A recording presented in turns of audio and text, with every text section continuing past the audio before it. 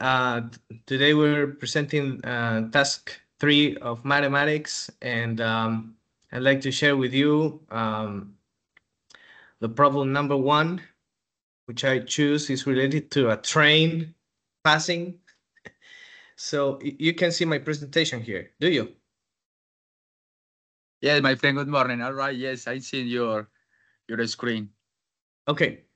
So I'm gonna read really quick because we only have 12 minutes to do this. And so the first problem says, Susanna and Michael on their way out of class watch a train passing by and use a stopwatch to measure the time it takes for the train to pass a reference point, a post, and to go through a 240-meter wall.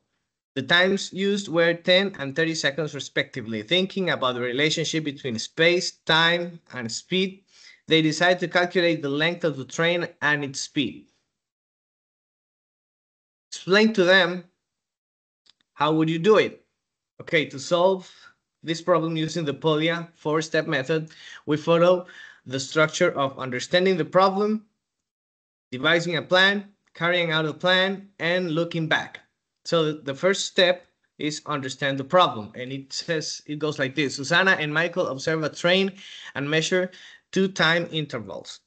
It takes 10 seconds for the train to pass a reference point, like a post, and it takes 30 seconds for the train to completely pass a 240-meter wall.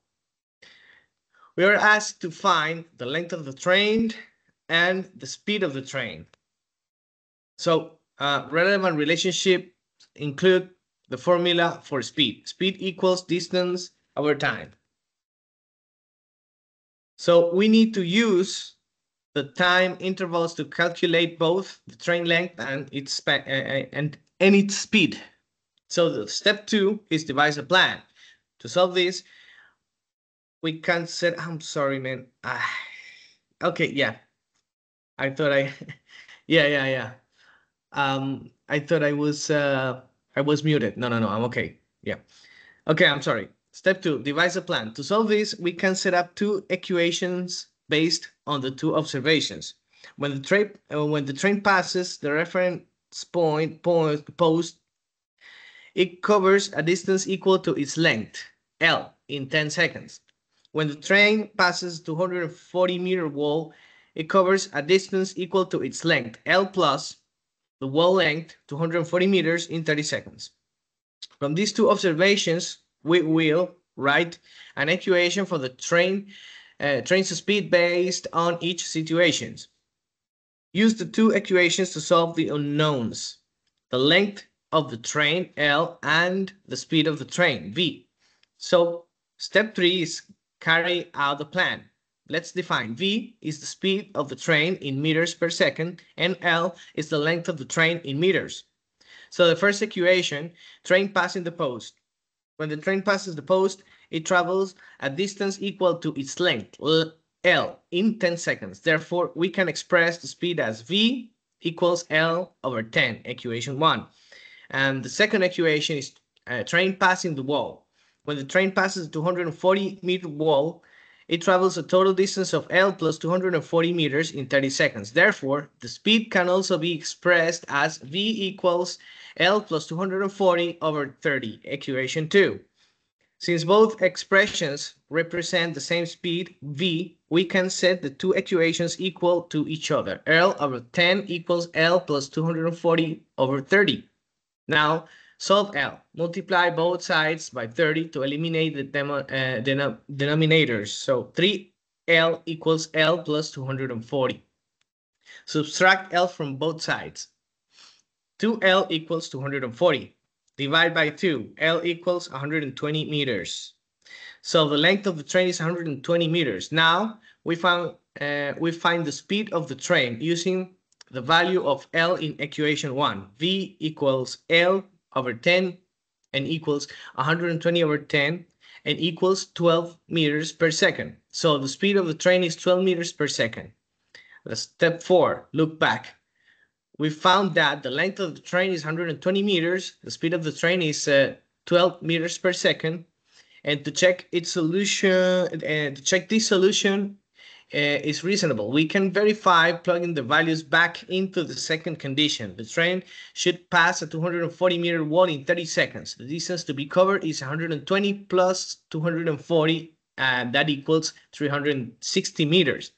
At a speed of 12 meters per second, the speed to pass 360 meters is time equals distance over speed and equals to 360 over 12 and equals 30 seconds. This confirms that the solution is correct. So that's the exercise, David.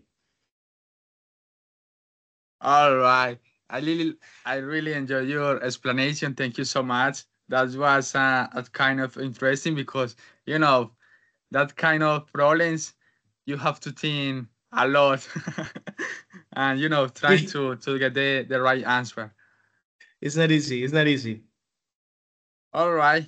Let's see my problem. And just a moment, I'm going to share my screen.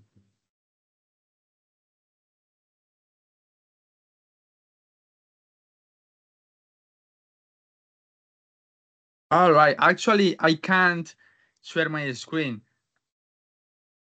Could you help me with that, please? You have your microphone turned off. Oh yeah. Yeah. Wow. How do I do this, man? I don't know. maybe would be a good idea like put on my name and something like a mate coordinator or moderator, something like that. Okay, yeah, that's what I'm gonna do. Okay.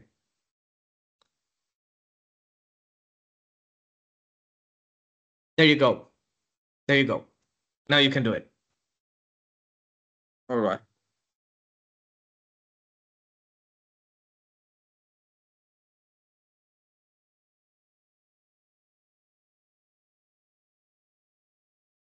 Let's see.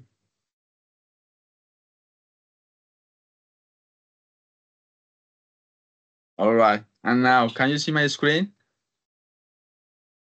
All Yeah, right. I can Thank see you. it. I can see it perfectly. All right. First of all, I'm going to read the problem, and then we are going to try to, to get the answer for this one. All right. Juan and Luis go shopping and go up an escalator. Juan is 3 times faster than Luis. When climbing the stairs, in the end, Juan counted 75 states and reached only 50 states. So we want to know how many states the staircase has. So in according to this information, Juan is 3 times faster than Luis, right? One is this one, the first one, and Luis is a little, one only counted 50 states. So we need to find out the total number of states on the escalator. And here we have some, some steps to get to the answer. But I'm going to be so on it. So I think that the best option, like to be creative and to get the answer, is to think about a basic, a basic method. And this is according to if the faster one gets 75, so and the I'm sorry, man, can you help me with that? Who I should describe the other one? So one is the faster and the other is the Slowest. slowest. Thank you so much. I have forgotten this one. All right, so I think that the answer for this one for the result is 100 scalars. So that is according to this one that we have here. For example, so the speed of one, the speed of Luis, and the speed of the escalator. But actually, we don't have the speed of the escalator. So we have to think about it. And if one is 3 times faster than Luis. So according to this information, right, we made a simple rule and we can find out how many states the staircase has. So according to the method of Polya that we have to be studying in this stats, this is the answer. So this is a short exercise, but to get to the results, I have to think about a lot in this one because in this problem we don't have actually enough information. For example, will be a great idea to note the speed of the staircase, but we don't note that speeds. We only know that how many states the guys counted. So this is a kind of difficult too. All right, I think that this is all. Thank you so much for being here. I really appreciate your effort for being here. Okay, David, let's continue with the other mates with their videos. Thank you so Sure. much.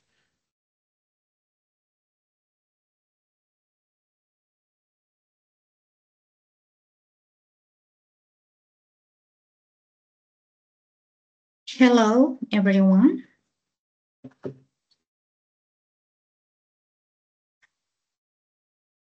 Next, I will give explanation on the student 2, problem 2, page 21. Calculated the perimeter and the area of the shaded figure. Okay. 1. Area of the figure is formed by a short portions, which is the difference between the area of the square and two circular sectors. The area of the square is a squared. Each circle sector appears to have the radius of a over 2 and an angle of 90 degrees and quarter of the circle. The area of the circular sector is P area squared over 4. Then the total area of the two sectors is 2 times P, open parentheses, A over 2, close parentheses squared, alt over 4 equals P A squared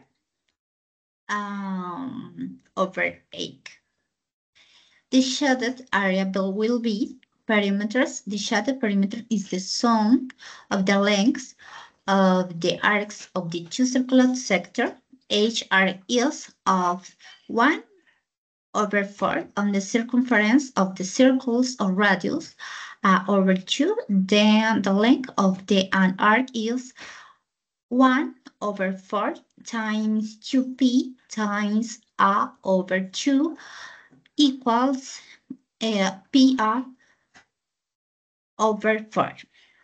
Which two arcs?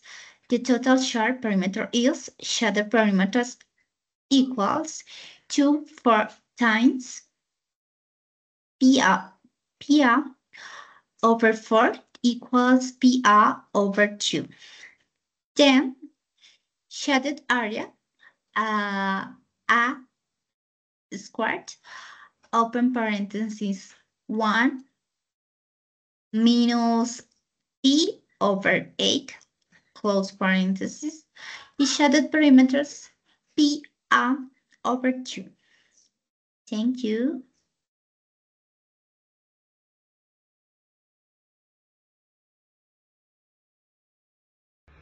Hello, my name is Daniel Correa, and today I'll be solving student 3, problem 1, page 22. On this issue, on this mathematic problem, my topic will be Gulliver's Travels. So we have to keep into account that Gulliver is 12 times taller than a Lilliputian. This creates an interesting problem. The matrix size, to make a matrix size that fits Gulliver, we need to scale up the Lilliputian matrices by its size, volume or space. It scales by the cube of the height ratio. So 12 thirds equals 1,728. This means that 1,728 Lilliputian matrices are needed to make one matrix for Gulliver.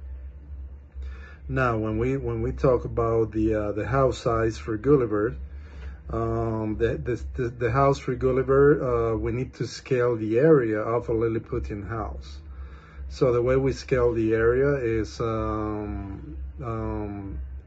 measuring the square feet of the size radio, and we calculate 0.75 plus 12 cubed, and that equals 108. So Gulliver's house needs 108 square meters of land. And this problem demonstrates how in geometry volume scales with the cube and area with the square of the size radio. Thank you very much. Hello, my name is Rafael Beltran, and I pick the student number 5, problem 1, from the page 26 for the develop of this task number 3. The problem said that a team of painters had to paint 2 walls, one with a double surface area than the other one. And the whole crew was painting on the big wall for half a day. And in the afternoon, half of the team painted on the small wall and the other half on the large one.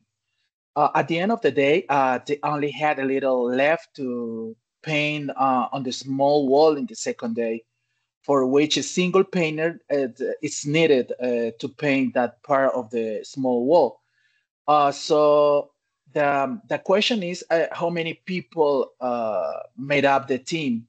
So there is a note also down here that say that the working day is made up of 4 hours before noon and 4 hours in the afternoon. So the whole day would be like 8 hours of duty.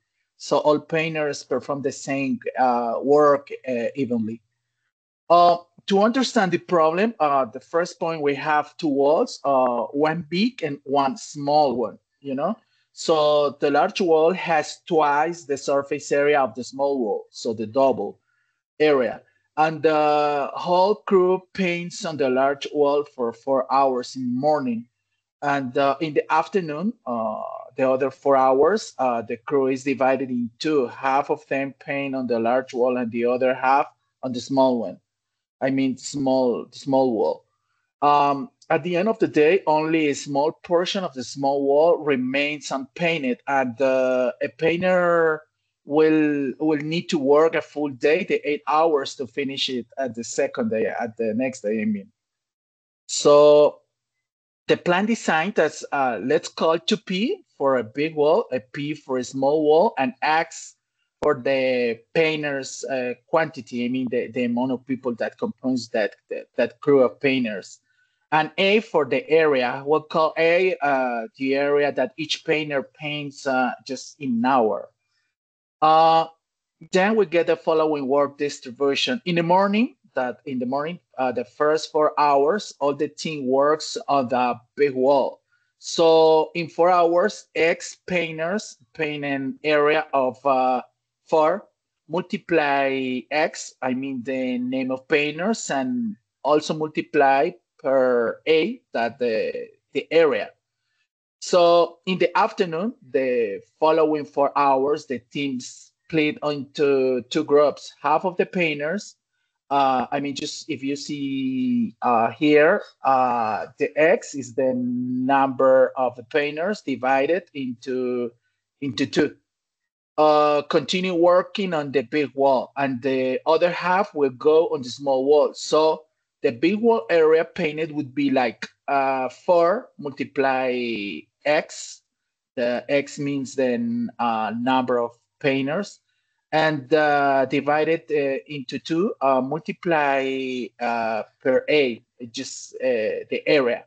That's equal to multiply x. I mean, x again is the number of painters, and multiply per a the area, So for the small wall, area painted would be like it's the same equation from up here. Both are similar, are identical. I mean, so finally, at the deadline, just a small part of the small wall remains to be painted, which requires one painter to work the next day for the whole day. I mean the whole shift, the 8 hours. So therefore, 8A, I mean, is the remaining area to be painted. So after that, it is possible to raise an equation to find x. X is the number of painters. So for developing the plan, we all know that the small wall has an area that it's called for this exercise with the letter A. And by the end of the day, the wall has been almost painted totally. The big wall area painted equals 4x multiplied per area plus 2x, I mean the number of painters, multiply per area as equal 6x multiply a, and this wall has an area of 2p.